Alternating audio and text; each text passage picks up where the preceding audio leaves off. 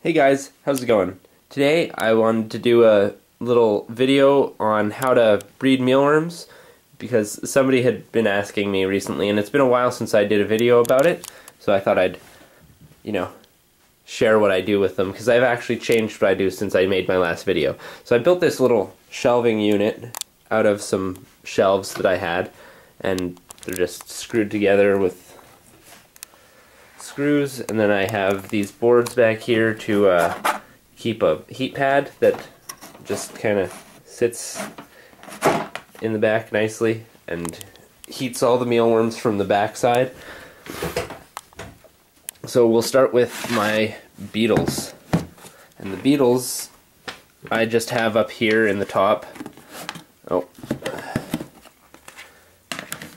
And as you can see, they're cruising around, and in here I have my pupa. So these are what you get when you leave your mealworms to pupate. So you don't feed those mealworms off and they turn into the larva, and then after a little while they turn into the beetles. And the best way to get your pupa is to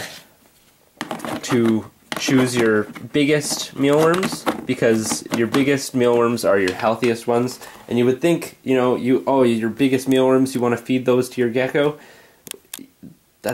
If you have enough breeding beetles already, then that's a good bet. But if not,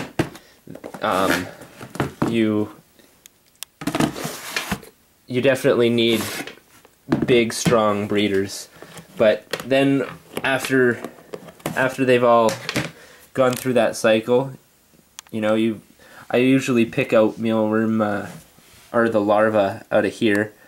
As you can see, there's one right there. And I'm just going to turn off the camera and open up this bottom bin to show you how I get all my mealworms out without having to sift through my beetles. Alright, so now I've got my beetle bin taken off of my mealworm bin, and this screen down here allows all the eggs and the tiny little mealworms to fall through into the oats. And all I use for substrate is like rolled oats and stuff like that. It's really good, really easy. And if you look in here, there's tiny little mealworms all over the place. And in a few, I'm going to leave this bin under the beetles for probably a month or two while I'm feeding out worms from these two bins. And once I start to run out of some worms in one of these bins, I'll end up taking this one out and feeding these ones more heavily. And if any of you guys like eating fruit,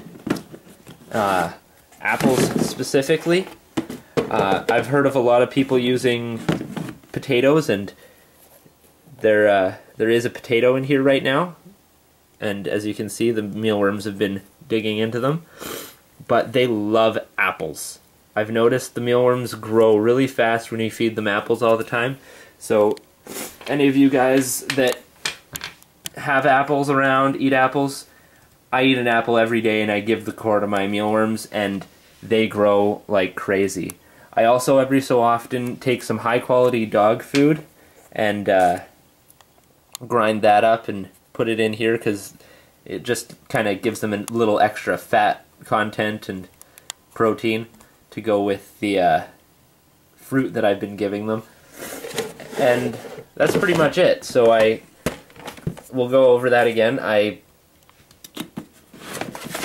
keep all my beetles in a bin with a screen on the bottom. They live in the oats, and I give them carrots, apples, and potatoes less commonly, but they're in there because my dog got into a bag of potatoes and it was rolling around on the floor, so I decided to toss it in. But yeah, I generally feed carrots and apples. Every so often I put some zucchini or something in here, and then some high quality dog food and cat food, and just sprinkle that on the top. and the mealworms fall through to the bottom. Every so often you switch that out. I switch it out probably every couple months. And then you make sure you got your heat pad going, and once you have warmth and food for your mealworms, you should get beetles, and then once you have beetles, in no time you should have lots of mealworms. I'd say you need probably 200, maybe 300 beetles to have a good amount of food to feed, say, 5 to 10 geckos.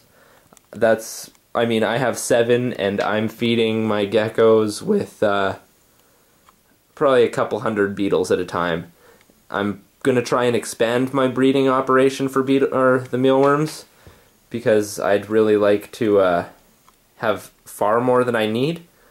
But that's it. So hope you guys learned something, and have a good one, guys.